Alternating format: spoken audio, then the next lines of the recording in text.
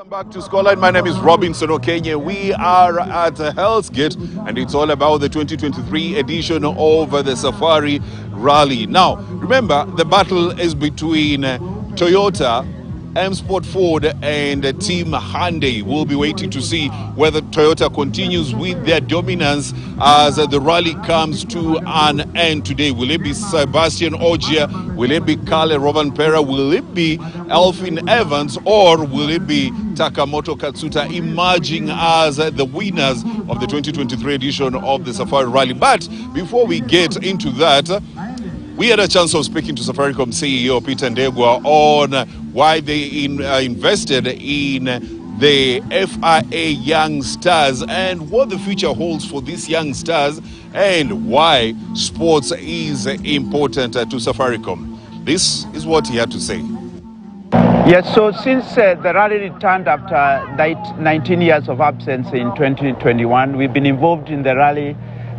We have contributed about 50 million. That's 21, 22, and this year in particular, we've contributed about 25 million, primarily to focus on developing young talent in motorsports to represent Kenya.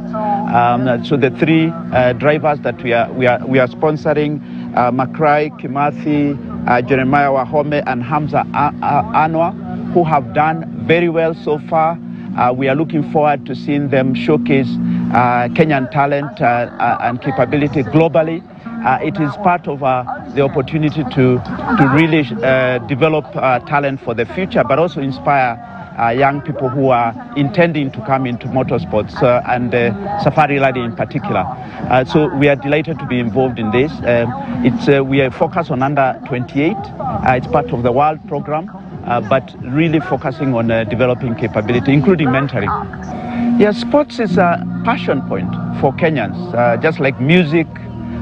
So we believe that by investing in sports, we inspire young people to showcase their talent, to develop capabilities that will be important for their future, but also to see sports as a way of developing themselves, both personally but also as careers.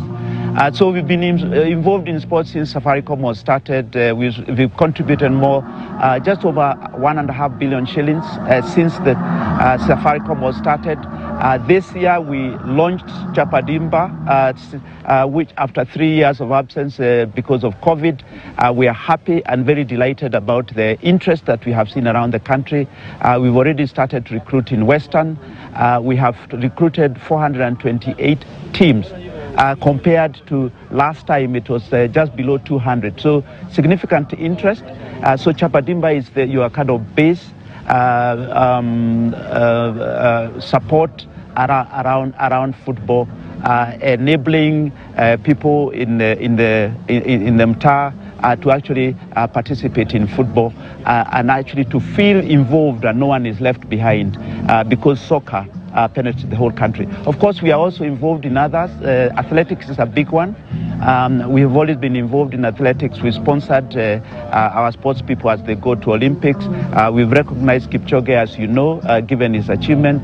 Recently, we've also recognized Faith Kipyegon for breaking the 2 world records.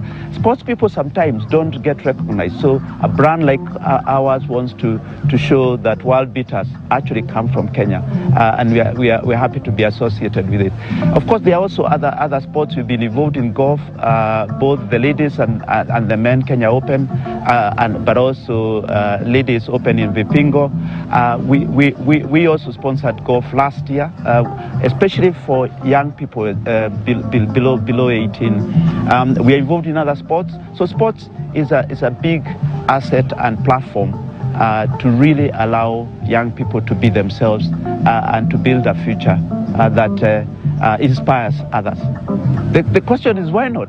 You know, the thing is, Kenyans are known to be world beaters in athletics. We should create world beaters in every sport.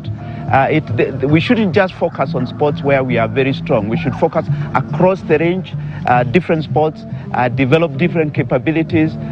We should be seen as a nation that delivers significant talent at a global stage, and they have already demonstrated at a very young age. They are winning in various components. They are doing very well in this Safari Rally itself.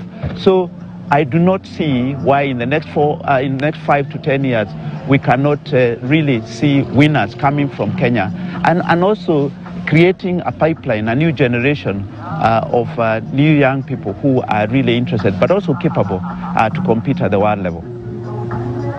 Thank you very much. Thank you. Now that was Safaricom CEO Peter Ndegwa speaking on the FIA